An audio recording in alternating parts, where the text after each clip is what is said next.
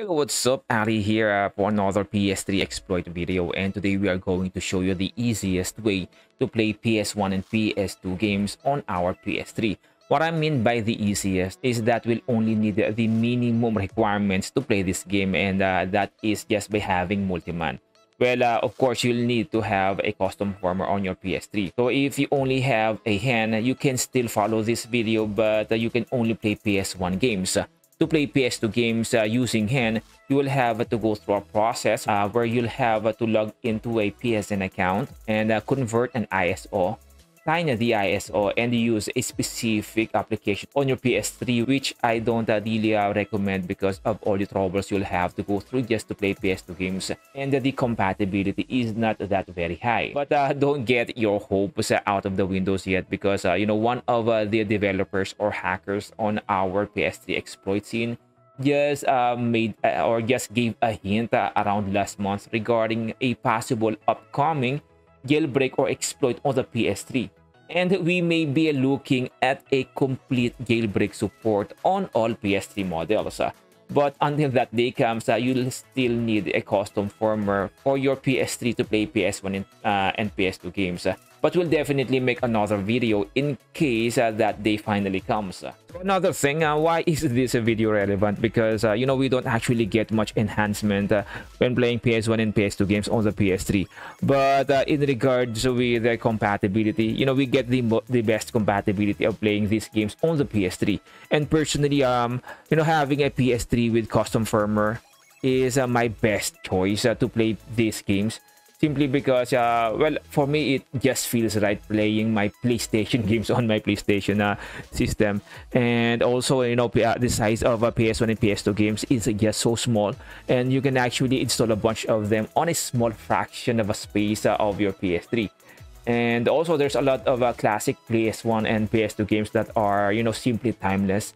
And playing them on the PS3 just, just really brings back those good old memories. So let's go ahead and proceed to our video and play some PS1 and PS2 games.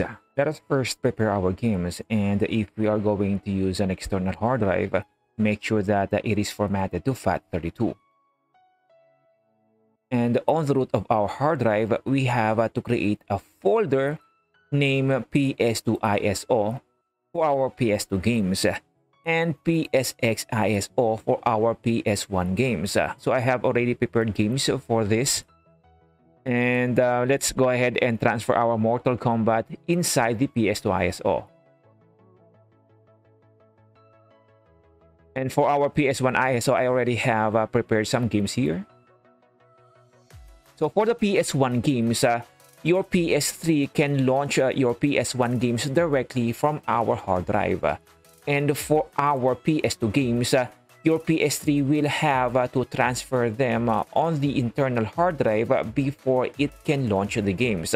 But you don't have to worry about transferring the games, because all you have to do is place your PS2 ISO inside the folder PS2 ISO and just launch this game in your Multiman, and your PS3 will automatically transfer this in your internal hard drive. Later, we'll show you how to transfer these games using FTP. For now, let us go back to our PS3 and launch these games. Back to our PS3, since we need a custom firmware for this, we don't need to launch or activate any exploit. All we have to do is just open our PS3 and go to Multiman. But before we proceed, let me just provide some information regarding CFW or custom firmware.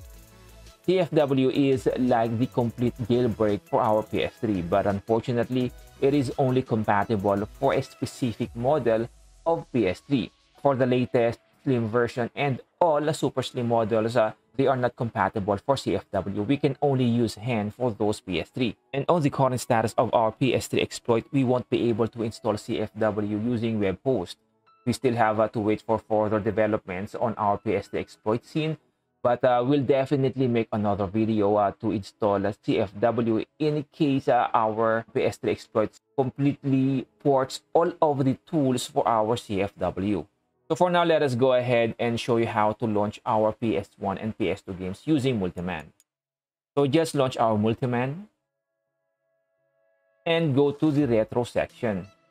And here we're going to see all of the games installed on our PS2 ISO and the PSX ISO. For the PS1 games, we can launch the games directly from our external hard drive. So let us launch one of our PS1 games. Let's go ahead and launch this one. And we can just go launch the game on the CD icon. But before we can do that, we may have to set up a memory card for our classic. So to do that, just go to the memory card utility. And from here, we can create memory card for our PS1 and PS2 games. Just choose this one. And from here, you can choose which memory card you want to create. Now let us go ahead and launch our game.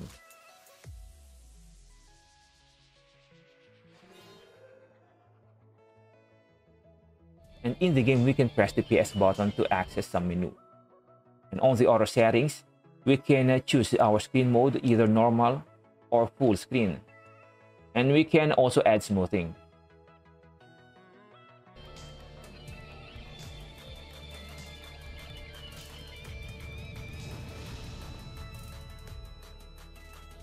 You know, it is actually easier and a lot better to play PS1 and PS2 games on the PS3 custom firmware compared to the PS2 itself, and that is the reason why I prefer playing those games on my PS3. Just press PS button and quit the game, and back to Multiman. For our PS2 games, our PS3 will have to transfer the games first in the internal hard drive before it can launch the game, but you don't have to worry about that. Just highlight the game and press X. And the PS3 will just transfer the game in its internal hard drive, and you don't have to do anything. Just press yes here, and it will start the transfer. So let us just wait for the whole transfer to complete, and it will automatically launch the game.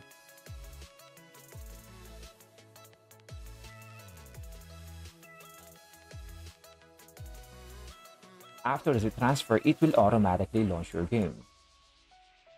And like the PS1 games, you can also press the PS button to access some settings.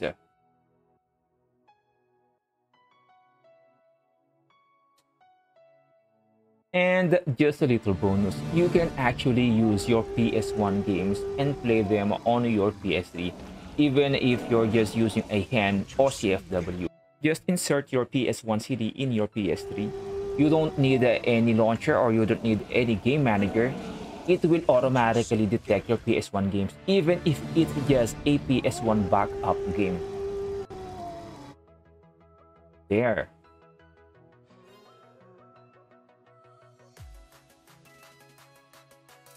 Now let us go ahead and try to use FTP to transfer our games from PC to PS3. Back on our PC, let us go ahead and open our FTP client. But on this video, we are going to use FileZilla. And here, we're going to enter the address of our PS3. So on the PS3, go to the network settings, and settings and connection status list. And this is our IP address. Let's go ahead and enter our IP address here and use the port 21. And you will know that you have established a connection if you can access the folders of your PS3 from your PC. Now let us go ahead and check the directories of our PS3. And just like on the external hard drive, we are going to place our games on this specific folder. PS2 ISO for our PS2 games, and you can see here that this was the game, or this is the game that we have just transferred a while ago. And for the PS1 games, it is on PSX ISO. Now let us transfer 2 of our PS1 games in this folder. After the transfer, let's go back on our PS3. Now go back to Multiman and check our games. And since our hard drive or our external hard drive is still plugged into our PS3, we can still see all of our games here from our external and internal hard drive. You will know where it is saved on the icon just below the title of the game. So you will see here that there is an icon HDD. Means that this game is saved in the internal hard drive of our PS3. While this one, the icon is USB. This means that this one is installed in our external hard drive. But let us go ahead and load the game that was transferred in our internal hard drive. By the way, if you don't see your game here, just refresh the list and your game should show on this icon. So let us go ahead now and load our Monster Rancher in our internal hard drive.